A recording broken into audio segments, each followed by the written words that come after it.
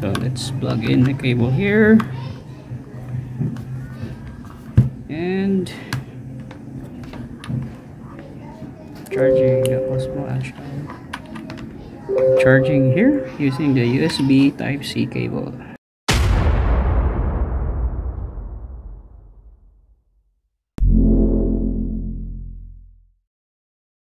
What's up everyone? Good afternoon.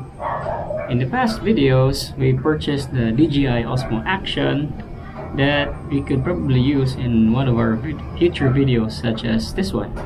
But unfortunately, while using it on e-bike commute or an e-bike vlog or something, I only have one battery, and usually the battery would only last for an hour.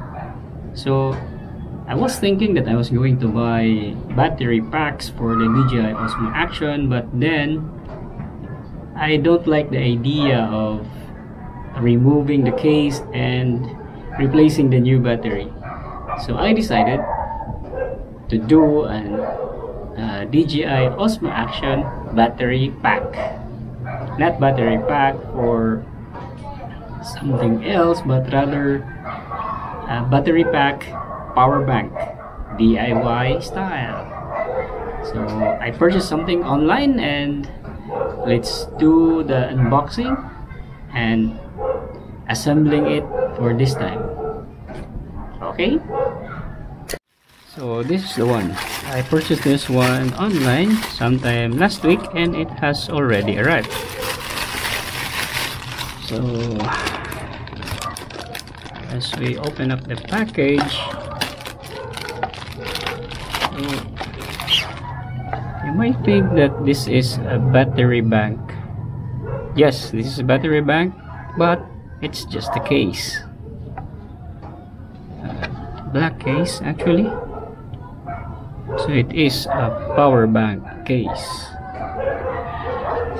So if you remember, I have this video where we assembled the 48 volt e-bike battery. So maybe I just link the description somewhere here. During that video, we have an excess of 18650 cells here, because I purchased 70 pieces, but I only use 65 for this. So to put this in good use, I purchased this one. So let's try to open this up.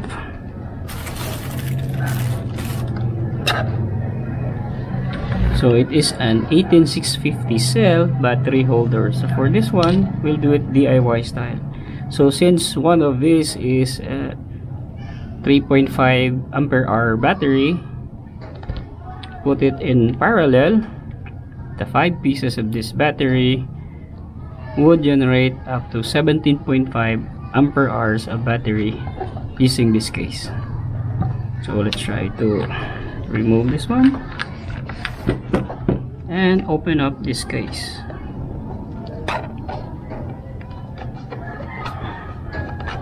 So this is a DIY battery pack holder. Okay, so this is just this one. So as you open it up, it has an included small Phillips screwdriver set here, and some small screws, Phillips screw head.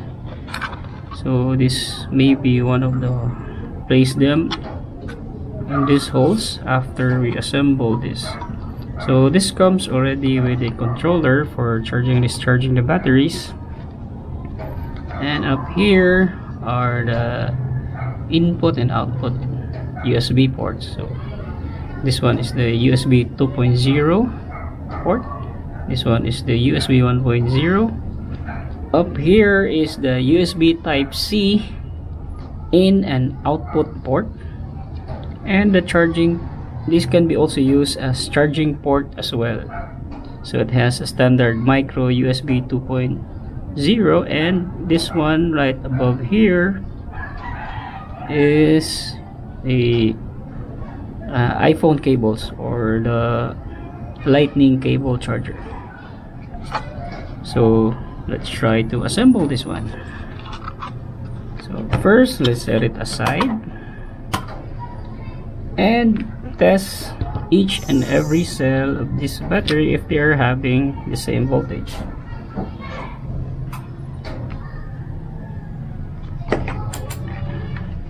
Of course, by using our multi-tester, let's check each of the cells. So it's 3.5 volts, 3.5 volts, 3.5 volts, 3.5 volts, and another 3.5 volts.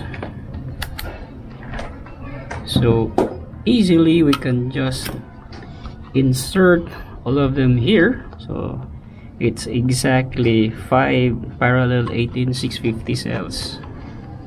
So this one is the negative terminal and then the other one is the positive. So just try to see the correct polarity. So you can just slide them in here just like that. But I guess for safety and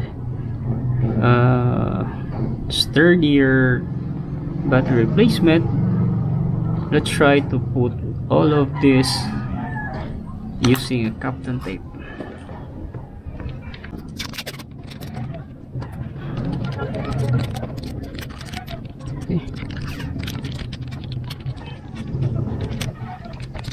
Okay.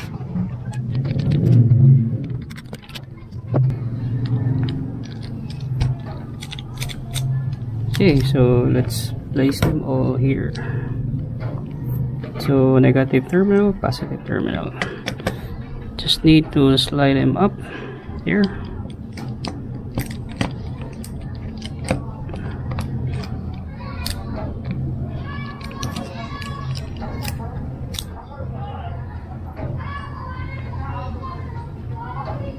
So this one, so let's try to turn this thing on.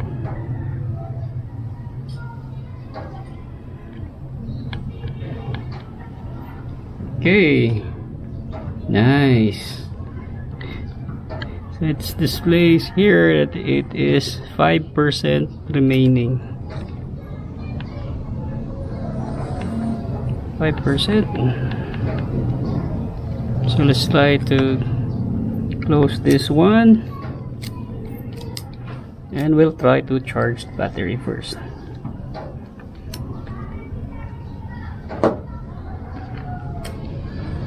Also has this.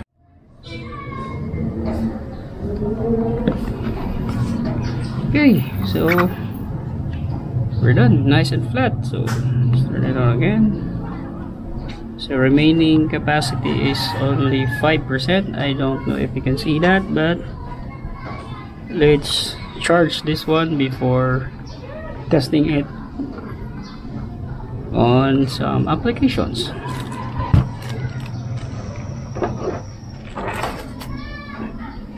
So I have here a cell phone charger with a USB Type-C connector.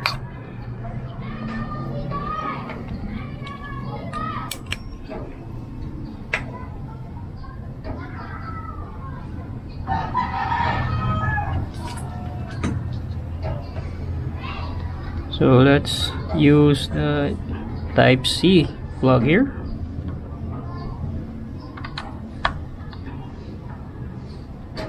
And now it's charging.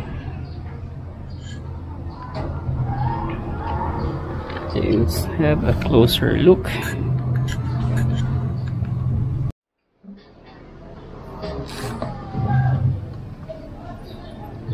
After charging for almost 5 hours, since its last capacity was only 5%, it has now been fully charged. It's now about 100%, and it's time to test the output capacity of this power bank.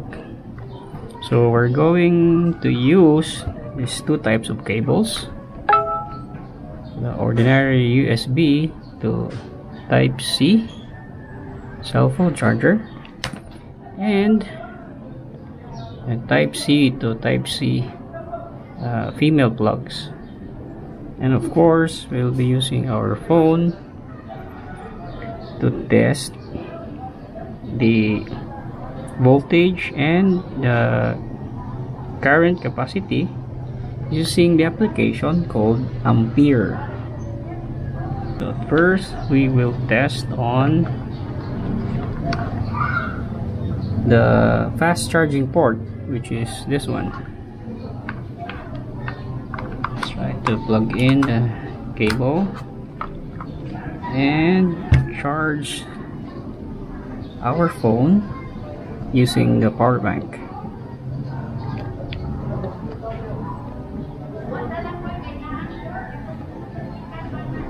So based on the display of the power bank, by pressing this one, it says here the output is 5 volts 3 amperes maximum. So let's check. Based on the Ampere application,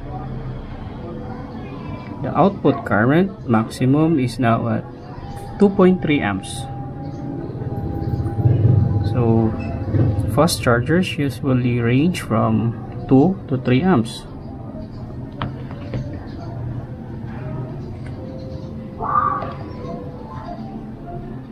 So let's check a little further.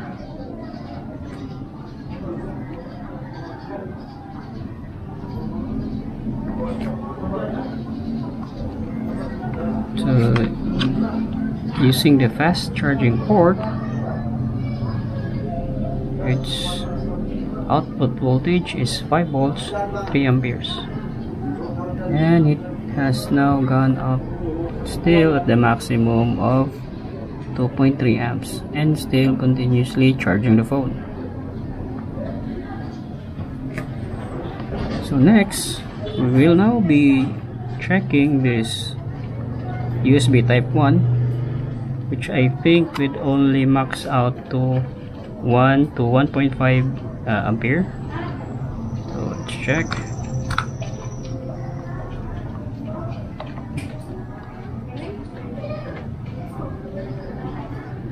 So it's now measuring based on the application.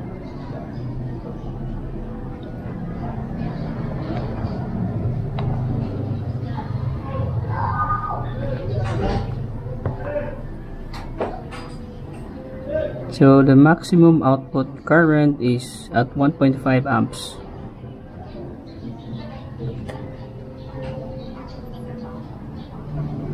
Okay, still a good one.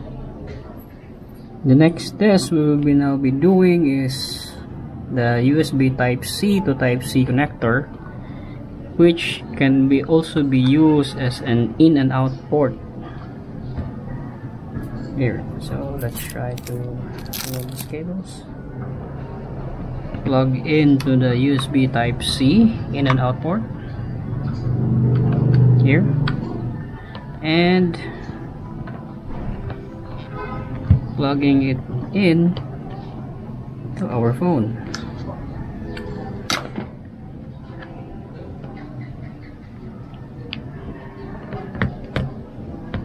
So it's now charging. Let's check for the ampere rating.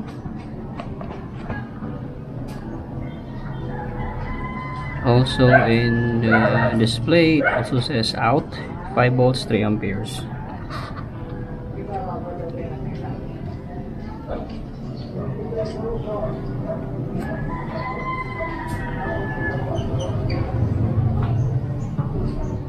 Let's check for the maximum current.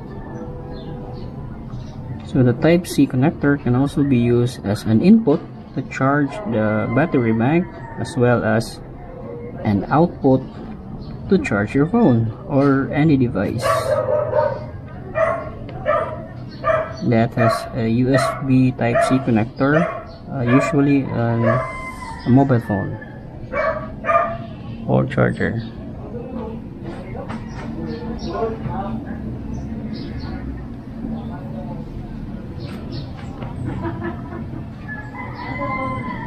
but its maximum is only at 1 milliamp.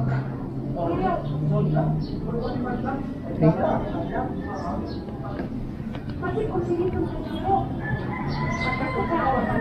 So overall, this power bank is usually very helpful to charge your device and other many devices actually. So for the ultimate test, let us try if this power bank can charge the DJI Osmo Action. So let's plug in the cable here and charging the Osmo Action. Charging here using the USB Type-C cable.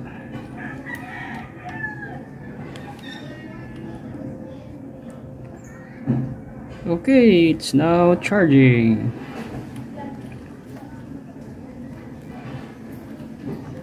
So the output is a 5 volts 3 ampere coming out from the power bank to the DJI Osmo Action. So hopefully this would give some juice, especially on long distance riding trips. So it's okay. So the main purpose really is to charge the DJI Osmo Action with this power bank. So I really just don't like the idea of buying extra battery packs and use it as a backup for the Osmo Action camera, since you have to undo everything by removing the case, then plug in and plug again the extra power battery. So it just gives you another type of hassle when replacing the batteries. So this one, the battery pack that we have just built, is now an alternative for the extra power pack for this DJI Osmo Action camera. Peace.